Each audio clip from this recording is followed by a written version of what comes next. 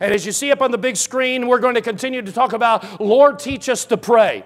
Lord, teach us to pray. This is part 4 in this series. And as I mentioned a little while ago, I believe that God is mandating His people to pray like they've never prayed before, and that my goal is to stir you up to pray, to not teach it in such a way. Some of you might be even thinking right now, I pray this is not the case. But oh man, he's going to talk about prayer. Prayer is boring.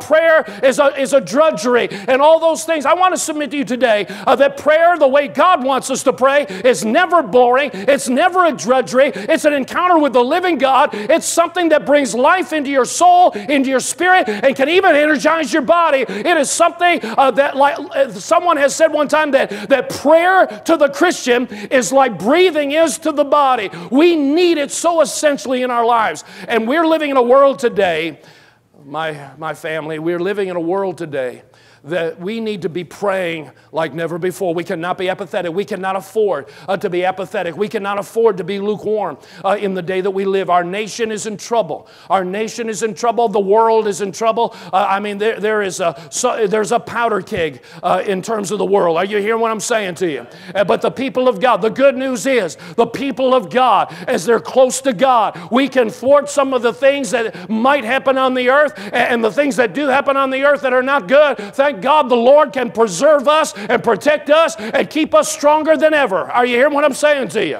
You know, Isaiah chapter 60, it's a prophetic word for the church as well as for Israel of that day. But that prophetic word of Isaiah chapter 60, it talks about how darkness is going to cover the earth. Gross darkness is going to cover the earth. But then it says to the people of God, but my glory will rise upon you. My light will shine upon you. And the Gentiles or the unbelievers will be drawn to the light. Are you hearing me here?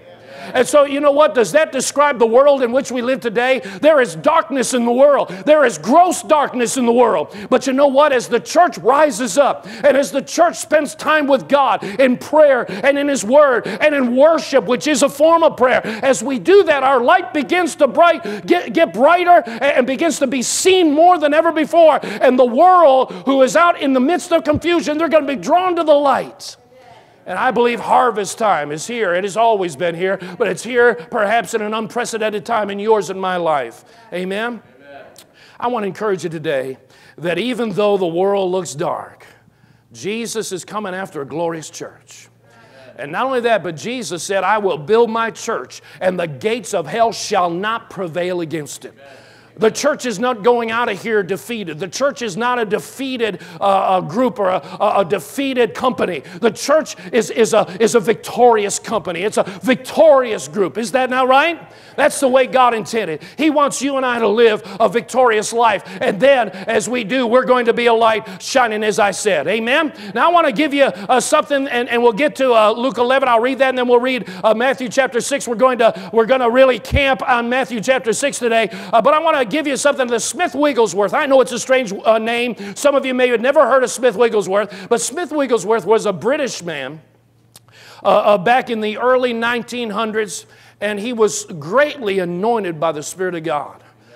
He was a plumber by trade, had no formal education, but yet the Spirit of God moved mightily in his life. There are books written about him, several books, many books written about him. He never wrote any books as far as I remember, but he only read the Bible. In fact, he couldn't even read anything but the Bible. He was illiterate, but supernaturally God enabled him to read his Bible. Even that itself is remarkable. Amen? Amen. But Smith Wigglesworth had great miracles, great power in his life, and yet such a humble man and a British man, as I said. But notice what he said, and does this sound like today? He said this: the reason the world is not seeing Jesus is that Christian people are not filled with Jesus. They are satisfied with attending meetings weekly, reading the Bible occasionally, and praying sometimes. It is an awful thing for me to see people who profess to be Christians lifeless, powerless, and in a place where their lives are so parallel to unbelievers' lives that it is difficult to tell which place they are in, whether in the flesh or in the spirit.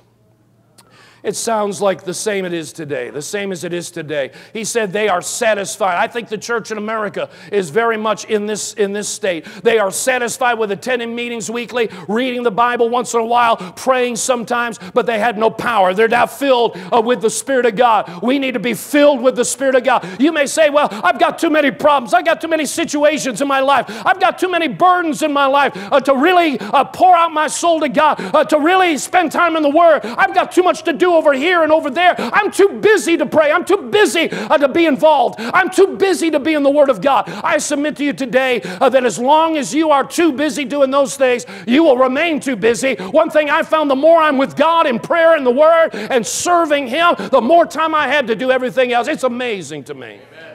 It's like that principle of sowing and reaping. As you sow your time in serving the Lord, serving here is a form of serving the Lord or whatever, serving Him, praying in the Word of God. As you sow your time in those things, you'll find out you've got time for every other thing that you've got to do. You have time because you sowed and the time is redeemed. You're redeeming the time, as the Apostle Paul said. Some of you don't believe it, but I believe you will. Amen. Some things are believed as you begin to act, as you begin to do it, as you begin to be a doer of the Word of God. You find out these things by experiencing these things more than being convinced by what someone says. Amen. Now, before we read the Scriptures, let's pray and ask God to help us today. Heavenly Father, we give you glory and honor today. And Father God, my prayer is that this, your congregation, Father God, would not be those that are satisfied with just coming and meeting once a week or twice a week.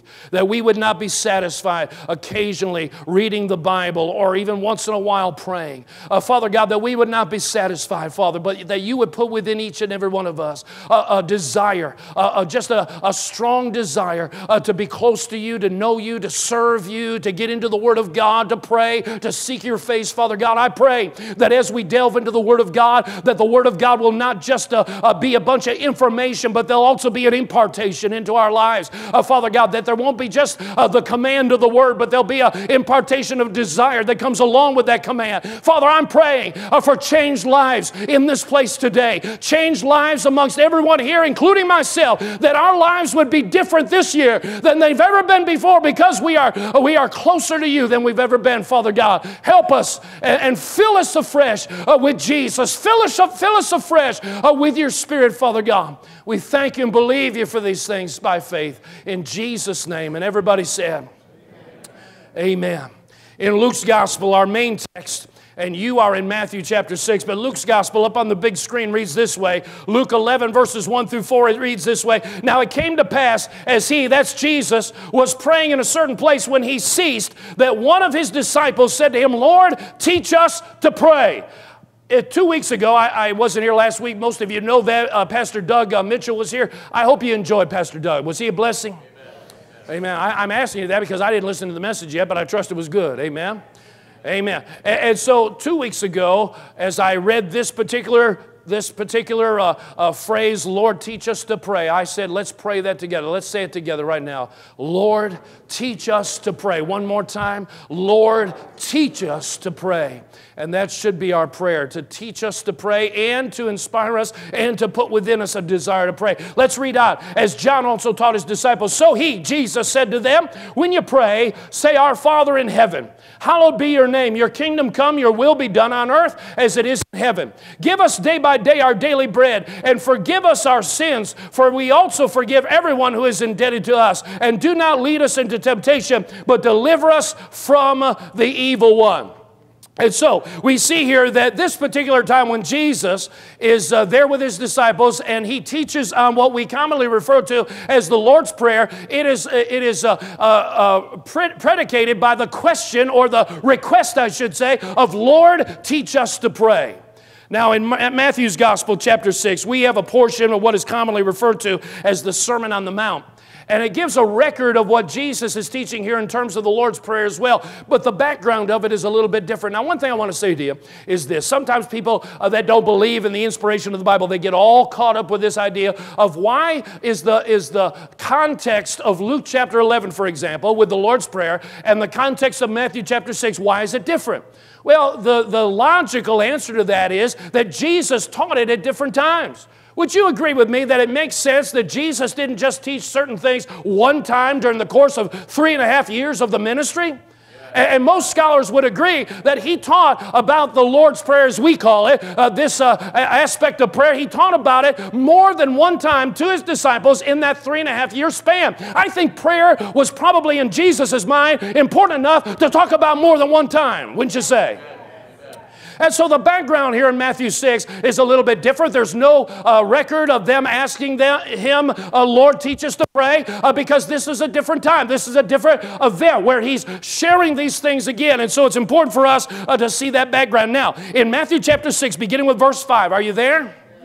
It reads this way. We're going to read all the way through verse 13. Then we're going to expound on some of these things here today. Matthew chapter 6, beginning with verse 5. And when you pray, this is Jesus giving some instruction. And when you pray, you shall not be like the hypocrites, for they love to pray standing in the synagogues and on the corners of the streets, that they may be seen by men. Assuredly, I say to you, they have their reward. But you, when you pray, notice it didn't say if you pray. It says when you pray, go into your room, and when you have shut your door, pray to your Father who is in the secret place, and your Father who sees in secret will reward you openly. And when you pray, do not use vain repetitions as the heathen do, for they think that they will be heard for their many words. Verse 8, therefore do not be like them, for your Father knows the things you have need of, or things that you have need of, before you ask him. Verse 9, in this manner therefore pray, our Father in heaven, hallowed be your name. Your kingdom come, your will be done on earth as it is in heaven. Give us this day our daily bread, and forgive us our debts as we forgive our debtors. And do not lead us into temptation, but deliver us from the evil one. For yours is the kingdom and the power and the glory forever. Now, as we look at this passage of Scripture, we want to do this verse by verse. We want to look at some truths that we're going to discover from verse 5 on through to verse 13. We're going to see some things, and I'm going to try to, by the grace of God, break apart a few things and help you see that this prayer that Jesus proposed to the disciples was never intended to be a prayer that was repeated time and time again. It was not meant to be a prayer. It was meant to be a model for prayer or a pattern for prayer. And you and I are going to discover the basic pattern that Jesus gives them and submits to them. And we're going to learn from it and see how we really are to apply this Lord's Prayer into our lives today. Would that be all right today? Is everybody with me? All right? And so first of all, notice beginning with verses 5 through 8, as you look up at the big screen and as you follow, and remember as we've already read these verses, he talks first and foremost to them about preparing to pray. He gives them some keys for preparing to pray before he actually gives them a model of prayer. And so let's notice some things. First of all, verse 5, notice what he said. Don't pray to be seen and praised by people. Don't pray to be seen and praised by people is the first thing that he says. What's he trying to avoid? He's trying to avoid the wrong motivation in prayer. A lot of folks, they pray to be seen. They pray to look spiritual. They pray to look pious. They pray to impress others. And certainly the Pharisees of his day, and possibly the Sadducees, but the Pharisees, the religious leaders of Jesus' day, they were known to do that kind of praying. Are you with me? We're talking about religious prayers. We're talking about praying for the show of it. We're not talking about meaningful prayers. We're not talking about prayers from the heart. We're not talking about prayers of faith. We're talking about just going through some kind of ritualistic, religious kind of prayer just to look pious and look like you know something or whatever and you've got some kind of connection with God. But how many of you know that none of that's going to cut it? Isn't that right? Real prayer is not something that we do just to be seen or to be, pious or to appear pious to others. Real prayer is something that we carry out because we want to be close to God. We love God. Every motivation as a believer is supposed to be the motivation of a love, number one, for God. Are you hearing me here today? That's our motivation. When you think about motivation, automatically everything that has to do with motivation in the Christian life ought to be for love. When we give our tithes and offerings, why do we give our tithes and offerings? We give it out of love, first of all, for the Lord, don't we? That's supposed to be our motive. Why do we give it? Out of love for the Lord and then love for people, because the gospel is for people to hear and to be discipled in and all those various things. And so whatever that might be, we do it out of love for God. When we come to church on Sunday morning or Thursday night or whenever it is that we come, we're not doing it out of a motivation of just going through the ritual. We shouldn't be, or going through the action, or in order to tell people, I go to church every Sunday, I'm pious, I'm religious. How many of you know that doesn't cut it? No, we are to come to church. I pray that you come to church on Sunday mornings because you love God. You love His Word. You love the people of God. That's our motivation in coming to church. Amen? Amen? That should be our motivation. And so it's always supposed to be out of a love for God first and love for other people, right? And that includes this aspect of prayer. That includes our praise and worship. I mean, I could go on and on about our various actions. You know, when you love God, you want to praise Him. When you love God, you want to worship Him. Amen? And not just when we gather together. You want to praise Him when you're at home. You want to worship Him when you're at home. Amen? And even praying at home. And all of these kinds of things, these are a motivation out of love. Love is supposed to be the Christian's motivation for these things. And so Jesus says, don't pray to be seen and praised by people. He says to them in that context, because if you do that, you have your reward. Your reward will be of men. The reward of men will be a pat on the back. Oh, look how pious he is. Look how religious he is, but that will not be the true rewards that you receive from your Heavenly Father. Amen? Amen. Now we go on to verse 6. Find a place. He says this in verse 6, just looking at it again. He says, but you, when you pray, go into your room. And when you have shut your door, pray to your Father who is in secret place. And your Father who sees in secret will reward you openly. It basically said, find a place and a time to pray. You know, that's a healthy thing to do. Now, this is not saying that you never pray publicly, but what he is saying, it still has to do really with motivation. He is making a point here that when you pray, do it not to be seen of men, and avoid the appearance of piety that is not real. And then he goes on with that and says, find a place where you can pray. It doesn't mean you can't pray publicly, because there's a lot of other scriptures that tell us there's a time to pray, right? Amen. A time to pray in public. One example of that is 1 Timothy chapter 2 and verse 8. You can write it down. You don't have to turn there, but it talks about praying publicly. It says, I say that men should pray everywhere with hands lifted up. Are you hearing what I'm saying? And so there's many scriptures that talk about public prayer, but the key is this. If you're not praying privately, then why are you praying publicly? Are you understanding me here? In other words, it's more apt to be real genuine prayer when you're praying publicly if you are a praying person in private. Same thing with praise and worship. It's more apt to be a real genuine praise and worship in public if you are genuinely praising and worshiping God in your private life. Amen? Anything we do in public in this respect, it ought to be an outflow of what we do in our personal life. Amen? Including the Word of God as well. And so that's something that he said, find a place and time to pray. And as I was pondering that particular point, I got thinking about this as well. That, you know, a lot of times, you know, people have that idea, I have to find a place and time to pray every day. Daily, I need to find a place and time to pray. I want to submit this thought to you. You know, I realize that that's a new thing for a lot of folks, and it's a hard thing for folks to do. You know, it's kind of like, you know, you haven't ran in 20 years and now you're going to run 5 miles or something. You know, you just can't do that without hurting yourself. Isn't that right? Yeah. Amen. And you would probably die long before you got even close to 5 miles if you haven't ran in 20 years. Amen. And so, you know, when we talk about praying and setting aside time to pray, you know, we have to take these in bite-sized pieces. Just start setting a little bit of time apart, maybe just once a week where you really set time apart. But really, prayer should be a lifestyle. You can pray, as I mentioned before, in your car. A couple of weeks ago, I mentioned you can pray in your car. You can pray in your, you know, while you're making breakfast. You can pray, you know, whenever. It ought to be a lifestyle of prayer, right? But yet there is a value in setting aside a time for prayer where you just get alone with your Bible. Your Bible might say, go into your closet. You don't have to literally go into a closet. Go into a place that's private and spend some time with God. Once a week for 10 minutes. Once a week for 15 minutes to start with. Take it in bite-sized pieces where you get alone with God. Does that make sense to you? Don't try to run a marathon when you can't hardly, you know, walk to the mailbox. You follow what I'm saying to you? All right, and so we have to work up to these things and what have you. Now, as we go on with some of this as well, again, verse 7. Now, don't pray with vain repetitions. Notice what verse 7 says. It says, and when you pray, do not use vain repetitions as the heathen do, or those of other religions might do. Don't pray with vain repetitions, for they think that they will be heard for their many words. Notice what the Amplified Bible says. It's up on the big screen. It says it this way. And when you pray, do not heap up phrases, multiply words, repeating the same ones over and over as the Gentiles do, for they think they'll be heard for their much speaking.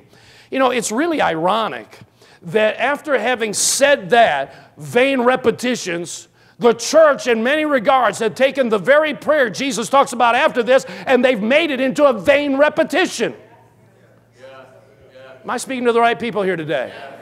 And so they've done the exact thing right in the context of Matthew 6, where Jesus said, don't make it vain repetitions. They have prayed over and over again, our Father which art in heaven, hallowed be thy name, thy kingdom come, thy will be done, etc., as a vain repetition with no meaning and with no heart. It's just something that they're parroting off like a parrot would. Isn't it right? But Jesus never intended it to be that way.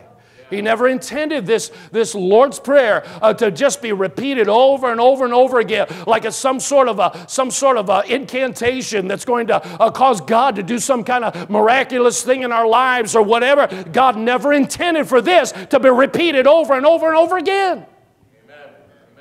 Now, I know that might blow your theology, but nevertheless, didn't Jesus say, don't do it over and over, repeating the same ones over and over and over and over and over again?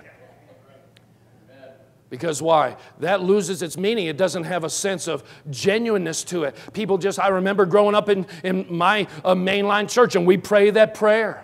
And it had no meaning. It really didn't mean anything. It's just something we did. We went through the motions. We don't want to be people just going through the motions, do we? All right? And so going on with this as we're preparing to pray, as I said, verse 8, rest in your relationship. Notice what Jesus said in verse 8. Therefore, do not be like them, for your Father, say, my Father. How many of you know that's relationship right there? Amen? He said, your Father knows the things you have need of before you ask Him. And so again, rest in your relationship with God. He's your heavenly Father. When having to do with prayer, rest in the fact that He is your daddy. He's your Abba Father. He loves you with an unconditional love. That is really, in many regards, the foundation of our prayer life. Knowing we have a heavenly Father who knows what we need before we even ask. You know, it's amazing if you read this in context, you know, don't go too far, but just a little bit further on into this same chapter. Notice what it says, Jesus saying this in verse 32. After He said about the idea of seeking first the kingdom of God, well, He says that after this, but He talks about take no thought, don't worry about what you're going to wear, what you're going to eat, all these various things. He said, take no thought, don't worry about those things. Why? Because in verse 32, He says, for after all these things the Gentiles seek, for your heavenly Father knows that you need all these things. So the Father knows, doesn't He? Yeah. Now, some people ask this question. You'll notice, first of all, Jesus reminds us that God is our Father. As such, He knows what we need before we ask, and He's concerned that our needs be met. Do you believe He's concerned about you today? Now, notice a lot of people, though, ask this question or similar question. If God already knows what we need, then what is the point of praying? How many of you wondered that? Don't raise your hand. But how many of you wondered that? Just as I was teaching this and saying, and quoting 2 verses in chapter 6 of Matthew that say that God knows what you need before you even ask. How many of you were thinking, don't raise your hand, but how many of you were thinking, what's the point in praying if God already knows? A lot of people wonder that, but I have 2 answers for that. Number 1, prayer helps the believer by giving them the opportunity to express their love for Him, their dependence upon Him, and their faith in Him. So number 1, as we ask God in prayer, in terms of whatever it is we're praying for, or even just fellowshipping with God in prayer, it's helping us to remember that we depend upon Him. It's helping us to remember we need God. And so prayer is not just for us to reach out to God in order to receive something from God. Prayer helps us.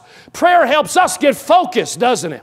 Prayer helps us get off of those things that are going on around us and get our hearts and minds set on God instead, right?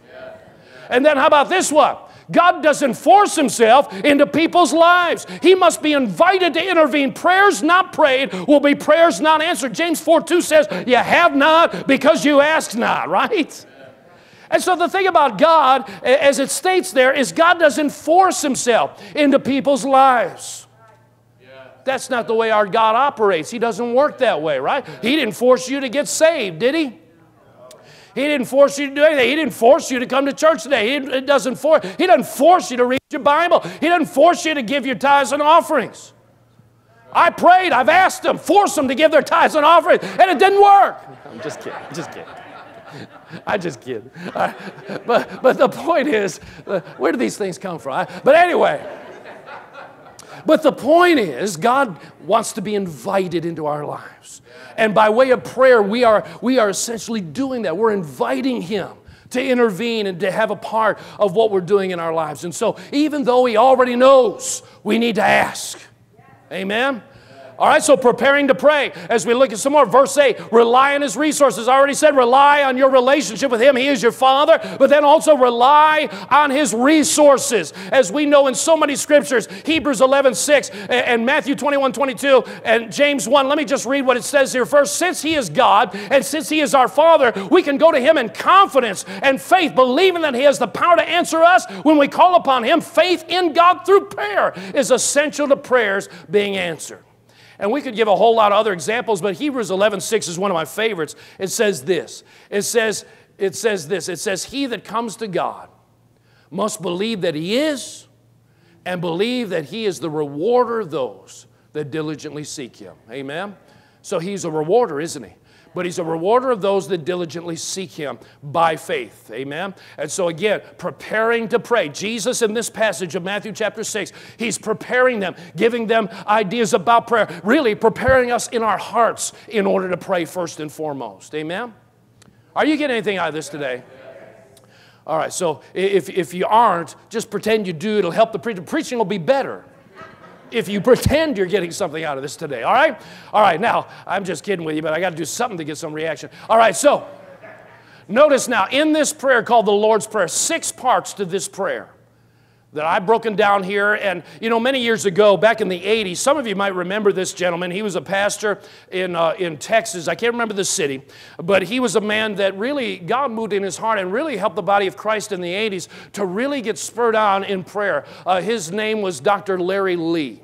I don't know what he's doing today, but God really moved in his heart, moved in his church. He started off with just a handful of people. It grew to be, I think, 12,000 people back in Texas. And it was all birthed because of prayer. The people prayed. Every day they gathered together and prayed.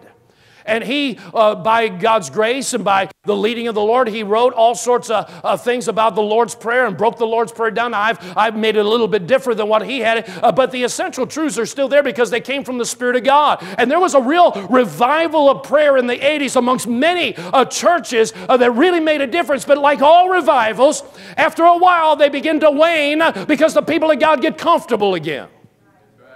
Is everybody with me here today? But I believe God wants to revive our hearts in this area of prayer again. And so these 6 parts of prayer, and all this is going to be on the internet, on the website later, so you won't be able to copy these things down because you've already discovered that I talk too fast. You're not going to be able to get it that fast. Amen? And because my time is limited, but because I talk fast many times, then you get, double for your money and you get, blessed more and all. Anyway. All right, so 6 parts of this prayer. Number 1, our relationship. Notice he starts it off by our Father which art in heaven, right? Everybody say our Father.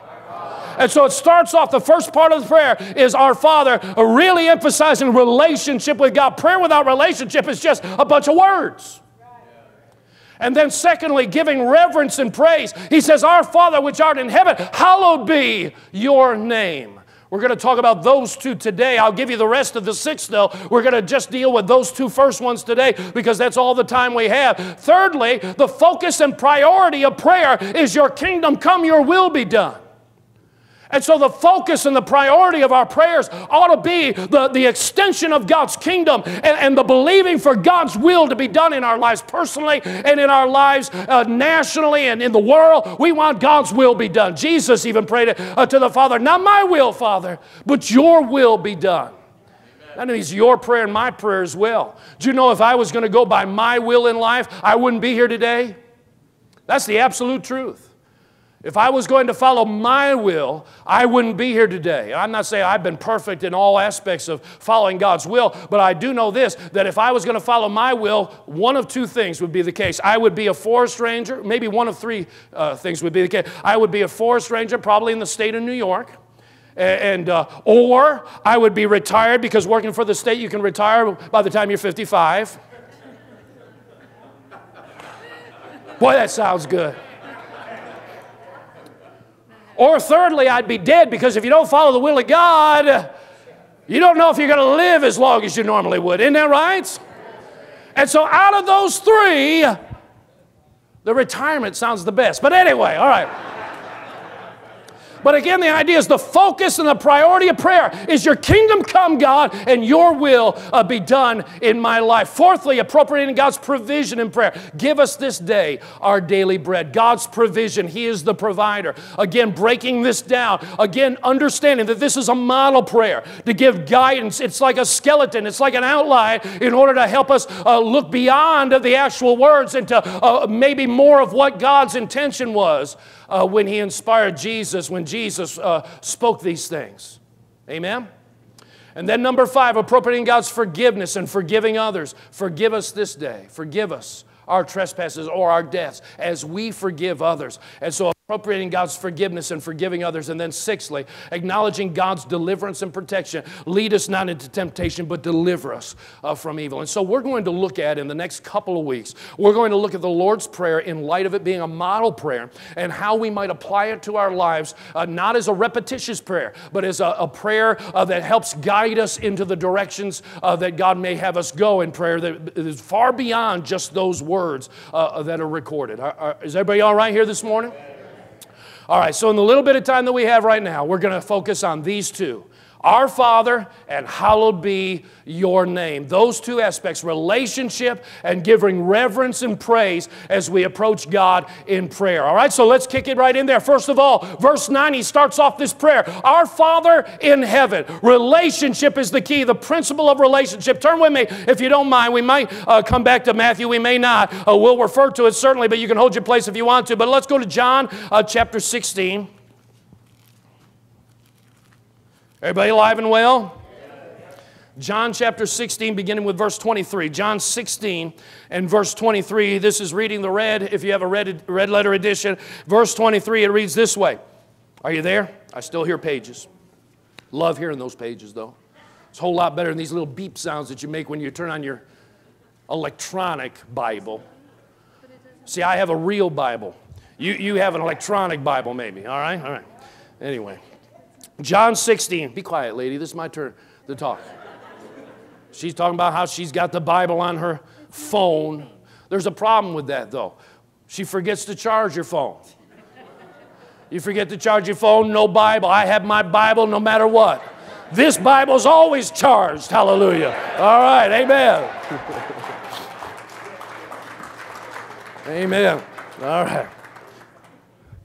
See that, you know. All right. Verse 23, Jesus said, and in that day you will ask me nothing. Most assuredly I say to you, whatever you ask the Father in my name, He will give you. Until now you have asked nothing in my name. Ask and you will receive, that your joy may be full. And so again, in relationship, Jesus says, pray to the Father. He said to His disciples, you're not going to ask me anything in that day. You're going to go directly to the Father. How many of you know Jesus made a way for us to go directly to the Father? Aren't you glad? And really, when talking about this, it has to do with our covenant, a covenant that Jesus ratified by His blood, that now has made it possible for us to have access with God, that has made it possible, as Hebrews said in Hebrews chapter 4, that we can come boldly to the throne of grace to obtain mercy and to find grace to help in time of need. Because of the blood, now we can have confidence and we can be bold and come before our Heavenly Father without any sense of shame, without any sense of inferiority complex, because Christ has made us worthy to come to the throne of grace in prayer before God. What an honor that is. Amen. Amen.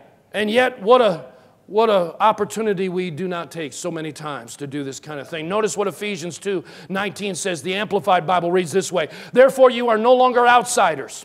Speaking to you, say, I'm not an outsider. You are no longer an outsider, exiles, migrants, and aliens excluded from the rights of citizens. But you now share citizenship with the saints, God's own people, consecrated and set apart for himself. And you belong to God's own household. Amen. Say, I belong to the household of God. Talking about family, aren't we? That word household means a relative or a family. You are part of the family of God when you accept Jesus as your Lord and Savior. One of my favorite verses, 1 Peter chapter 1, verse 23, reads this way. It says this, being born again, not of corruptible seed, but of incorruptible, by the word of God, which lives and abides forever. You and I have been born again by the incorruptible seed of our Heavenly Father. You see, like the analogy of a human father, when he imparts his seed to his wife, there is life that begins in the womb of that wife. Isn't that right? Our Heavenly Father has a seed, and that seed is his living word. And when we heard the gospel message, when we heard the seed of God's word, and we believed it, and it was conceived in our hearts, and it brought forth the life of God on the inside of us.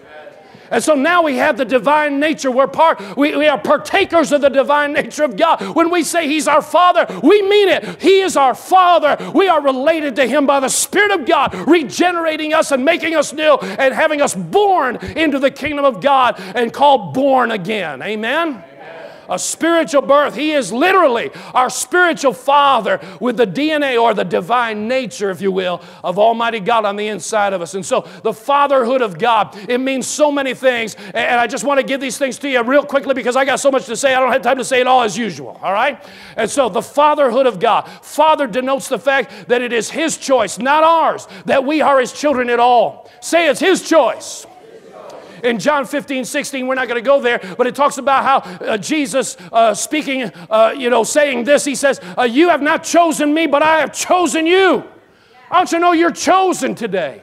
You're one of God's chosen ones. He chose you to be his son and his daughter. Now, that is not talking about the idea that God chooses some to be and some not to be. All I'm saying is that now you believed on Christ. You are amongst his chosen, aren't you? Yeah. And so again, it's his choice. And then Father, nextly, Father denotes a loving relationship, not merely servanthood, a loving relationship. He's called in 2 Corinthians 1:3, the Father of mercies. He loves us with an unconditional kind of love, far beyond what we could ever imagine, this kind of love. His forgiveness is an amazing forgiveness. He's ever ready to forgive, the Scripture says. Father also has the idea of God being our Father, means we have an inheritance. Everybody say an inheritance. You are an heir of God. Romans 8:17 says we are heirs of God and joint heirs with Jesus Christ. And this again not only relates to him being our Father, having an inheritance because he's our Father, but it also has to do with covenant, because one of the meanings of covenant is that of a will and a testament. And remember this, though I know some of you know it, we need to reiterate it in our hearts and minds again. The New Testament is called the last will and testament of our Lord and Savior Jesus Christ. And in that will, he tells you what he's left you. What he's left you because of the fact that he died for you. He died and left you an inheritance, didn't he? Yeah. Say, I'm an heir of God and a joint heir with Jesus Christ. Now think about this then. Can you not have more power in prayer when you know that you're a son, a daughter of God, that you're in covenant with him, that you have an inheritance? The idea that you have an inheritance helps to give you boldness to ask for that which he says is yours. All based on that thing. I remember many years ago when I first went to Bible school, and that was a long time ago. Back in 1980 and 81, when I first went to Bible school, I remember one of the first things they taught me is that the covenant that we have with God is the primary foundation for answered prayer.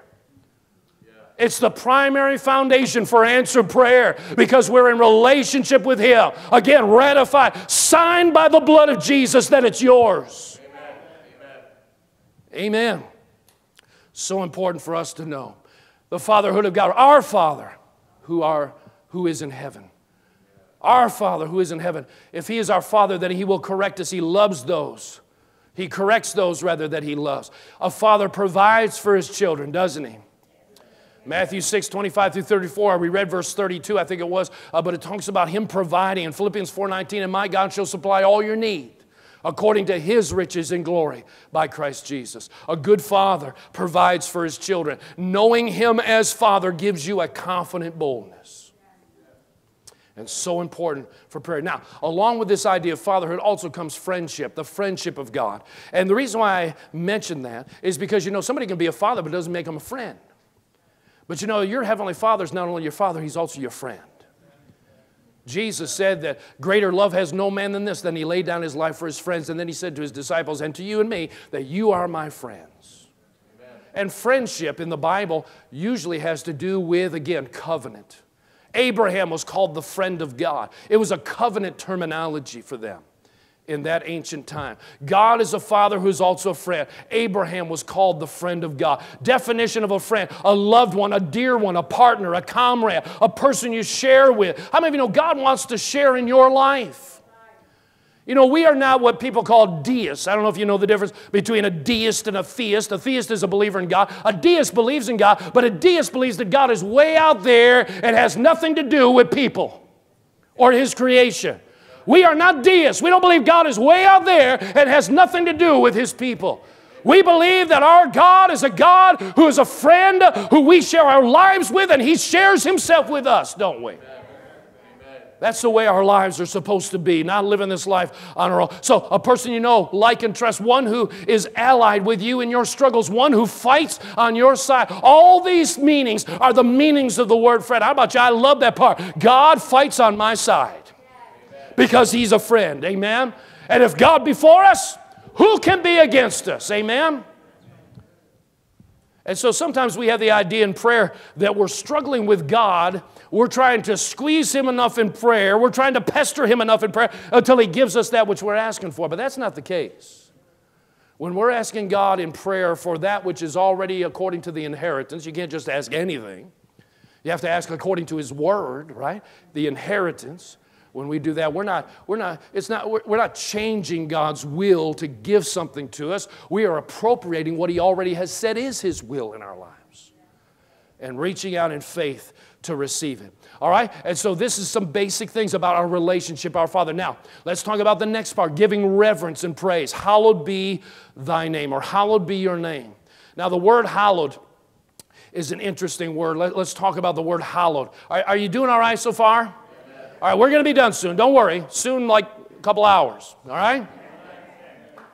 The word hallowed means to be sanctified or set apart. It's related to the word holy. It means to be praised and to be adored. And so get the picture right now, just to help you a little bit. When you begin to pray, you begin to magnify the Father God. You remind yourself, oh, Father, I thank you that you are my daddy. I thank you that I'm born into your family. We begin to thank Him. We begin to thank Him that we have an inheritance in God, that now I can come boldly to the throne of grace because by the blood of Jesus, I now have access to you, Father.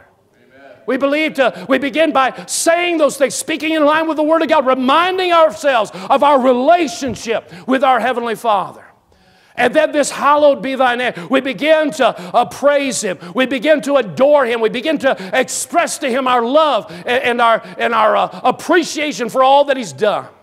Now when it says hallowed be Thy name, the name of the Father, and of course, the Lord Jesus Christ. Jesus, the name Jesus, most of you probably know it's the Greek form of Yeshua or Joshua, means God saves. How many of you know Jesus is the Savior? He's Jehovah who saves.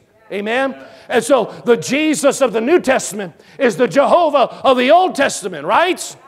Now those that are called themselves Jehovah's Witnesses, now they don't believe that, but it's the truth anyway. We worship Jehovah when we worship Jesus, don't we? All right, and so with these ideas of names, the Lord Jehovah, I want to give you 8 names real quickly. As you're in prayer, remembering that Jesus is our Redeemer, 8 names of God found in the Old Testament that are really expressions of who Jesus is in this new covenant that we're in. Are you with me here? Because this is so important. This is all part of prayer. As you begin to pray, you remind yourself of your relationship with God. You begin to remind yourself in praise of what God has done for you. You praise Him for it. You thank Him for it. This is all part of prayer. You don't just go immediately to the Father and you begin to say, Father, I want this, that, and the other thing. If you had a child, let's say your little girl, because little girls tend to really get to father sometimes, because they try to sweeten him up, And they'll come and they'll sit on his lap, give him a kiss and say, Daddy, I love you. Of course, us earthly fathers, we know, okay, something's coming. But you know, if they just sat there, they know better. Don't they just sat there and said, Daddy, I want this, that, and the other thing. No, first they need to love on you a little bit, right?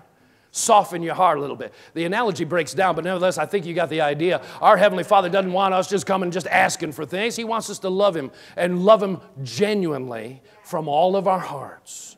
Appreciating who He is, not just what He has done or can do for our lives. All right, and so first of all, this name be hard to pronounce probably, but Jehovah Sidkenu means the Lord is our righteousness. The Lord is our righteousness. It comes from Jeremiah 23:6. In His days Judah will be saved, and Israel will dwell safely. Now this is His name by which He will be called, the Lord our righteousness. The Lord our righteousness. Say, He is my righteousness. In 1 Corinthians 1:30, but of Him you are in Christ Jesus, who became for us wisdom from God and righteousness and sanctification and redemption. I don't have the passage, but 2 Corinthians chapter 5 and verse 21 says, He who knew no sin was made to be sin for us, that we might be made the righteousness of God in Christ. 2 Corinthians 5 and verse 21. I'd share that with you because, again, we're hallowing His name. Father, I thank You in your prayer time. Father, I thank You that Jesus is my righteousness. I thank You that means that now I'm justified in Your sight. That means I'm innocent in Your sight. Isn't the idea of righteousness an important part of approaching God in prayer? Being conscious of the fact that you're in right standing with God is part of righteousness. Being conscious of the fact that you're acquitted in the courts of heaven, that your sins have been washed away. It helps you to have confidence and boldness as you approach God in prayer. So reminding yourself in the sense of praising God for, Jesus, You're my righteousness. You're my right standing. You're the one who has made me innocent and praising Him for the fact that He has made you righteous. You're hallowing the name Jehovah Sidkenu, or the Lord my righteousness. And you go through these things. Jehovah M'Kadesh means the Lord who sanctifies. Comes from Leviticus 28. And you shall keep my statutes and perform them. I am the Lord who sanctifies you. Lord, I thank You as I approach in prayer that I've been sanctified, which means I've been set apart. I've been made pure and clean in Your sight. I thank You that Jesus is my sanctification, that He is my holiness. And I I praise Your name, Jehovah M'Kadesh, Jehovah my sanctification, my holiness. I praise Your name today. Amen. I thank You for doing that for me. And the scripture, same one we used for the previous Sidkenu, or righteousness, but of Him you are in Christ Jesus. Notice it says, who became for us wisdom from God, righteousness and sanctification and redemption. And then another name, the third one, Jehovah Rapha, the Lord that heals. Amen. Exodus 15:26. This is to Israel, but Jesus of the New Testament is Jehovah of the Old. I want you to know Jesus is Jehovah Rapha. Jesus is Jehovah Rapha. He is the Lord that heals. It says in Exodus 15:26, and said, if you diligently heed the voice of the Lord your God and do what is right in His sight, give ear to His commandments and keep all His statutes, I put none of these diseases on you, which I brought on the Egyptians, for I am the Lord who heals you. Say, He is the Lord who heals me.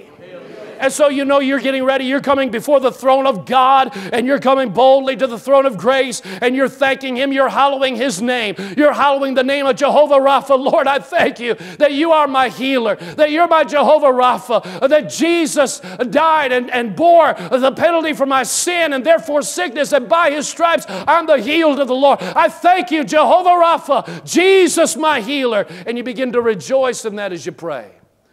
But you see, to pray this, you're hallowing His name. You're not in a hurry in your prayer life. People wonder sometimes, well, how did Jesus say to His disciples, could you not tarry for 1 hour? And it's hard to conceive of the idea of praying for 1 hour. But you can see already, we've only approached 2 parts to the 6 parts of this Lord's Prayer. And already we could have spent a good hour or maybe half an hour just hallowing His name, just adoring His name, praising His name. I want you to know when you're done doing that, you're going to feel it. You're going to feel, you're going to feel something different. Jehovah Ra is the Lord is my shepherd.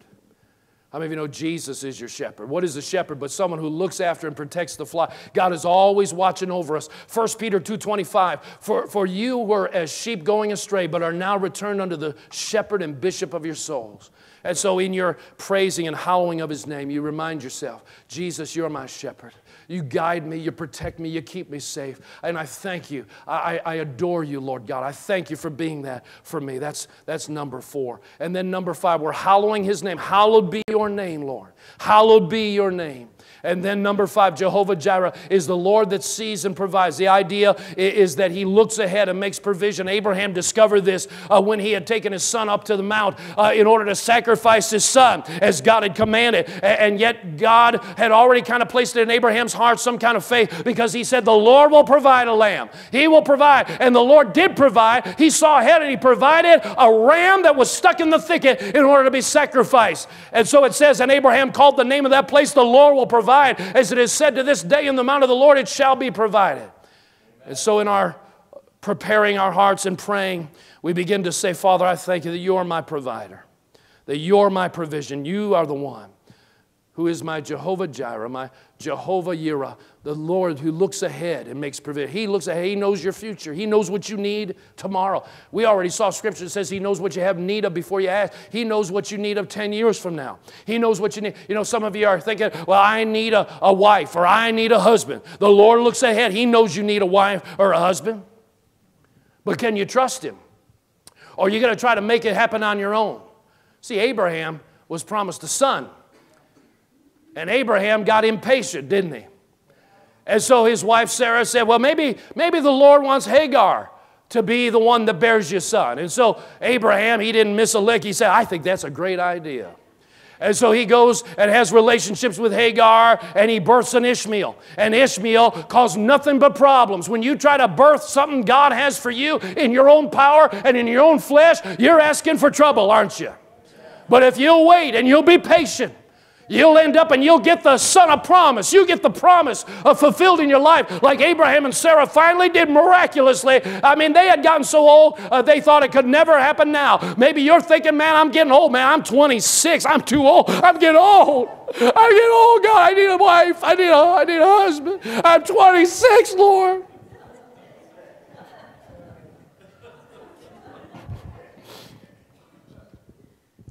Well, the older you get, the more a miracle it will be. Amen? Amen. Amen. Where do these things come from? Anyway, all right. Say, he's my provider. Amen. Just a minute. My thing messed up here a little bit. There we go. We got it. All right. God is still the Lord that sees and provides. Philippians 4:9, Matthew 6. You can write those things down. All right. We just got a few more to go. 3 more to go. Everybody's good, right? Yeah. Jehovah Shalom. Say, the Lord is my peace. We're hallowing your name, Lord. Thank you, Lord. You are my shalom. You're my peace. You're the one that gives me this peace that passes all understanding. Again, we're hallowing his name and reminding ourselves of God, who he is, and how he has provided in our lives, even described in his names that describe facets of his character. It says in Judges 6, this is where it comes from. Then the Lord said to him, peace be with you. Do not fear. You shall not die. Say, you shall not die. You shall not die. So Gideon built an altar there to the Lord and called it the Lord is peace. To this day, it is still an offer of the Abiezrites. And so again, this idea, Jesus said, John 14:27, peace I leave with you, my peace I give to you. Do not let, I don't give like the world gives. Do not let your heart be troubled, neither be afraid. This peace of God. We're hallowing the name of Jehovah Shalom. We're worshiping and adoring him for who he is in our lives. All part of hallowing be his name. And there can be more. Jehovah Shammah, the Lord is present. Ezekiel 48:35 reads, all the way around shall be 18,000 cubits, and the name of the city from that day shall be the Lord is there. We can thank him in our prayer. We can say, God, I hallow the name of Jehovah Shammah. Lord, you're here with me. You're here with me. I thank you for your presence. I thank you for filling me with your spirit afresh today, Father God. Thank you for your presence. In Hebrews chapter 13:5 on the screen, it says, let your conduct be without covetousness. Be content in such things as you have. For he himself has said, I will never leave you nor forsake me. Say, he'll never leave me. He'll never forsake me. And then the last name I'm going to give you, and there's other names of God. There's many names of God. And certainly you wouldn't go through all of these necessarily, but you're reminding yourself and hallowing the name of God, reminding yourself of his character. And really in doing so, you're reminding yourself of how he feels about you, what he wants for your life. He wants peace. He wants healing. He wants his presence to manifest in your life. The last one is Jehovah Nissi is the Lord my banner, or the Lord my victory is the idea. And Moses built an altar and called its name, the Lord is my banner. 2 Corinthians 2:14 says, now thanks be to God who always, everybody say always, who always leads us in triumph in Christ, and through us diffuses the fragrance of His knowledge in every place. And so here we have 8 names of God. 8 names of God that we can hallow, that we can praise, that we can adore, as we're really in many ways preparing our hearts to pray. And again, we're talking about, first of all, our relationship with God. We're our Father who is in heaven, our Father who loves us unconditionally, our Father who provides for His children, our Father who has made us in covenant with Him through the blood of Jesus, our Father who has made us heirs of God and joint heirs with Jesus Christ. And so our Father who is Jehovah Sidkenu, Jehovah Emkadesh, Jehovah Rapha, Jehovah Nisi, all of those, we praise You and we hallow, we adore Your name. And by doing these things, it helps us to prepare our hearts in prayer, helps us spend time with Him. Amen? Amen. It's this form of communion with God. And so next time we're going to get into more of these 6 aspects of the Lord's Prayer and how we can apply these things to our life. I'm not saying this is the only way you can apply, but these are ways we can apply prayer in our lives. And really, I'll tell you, back in the 80s, I began to apply these things, and it changed everything for me. And it can change. Again, don't make it a ritual. Don't make it something that doesn't contain life. But when it contains life, when it's got the life of God, it can change our lives. Amen? Amen. Would you stand with me? Let's just worship God for a moment. The worship team would come.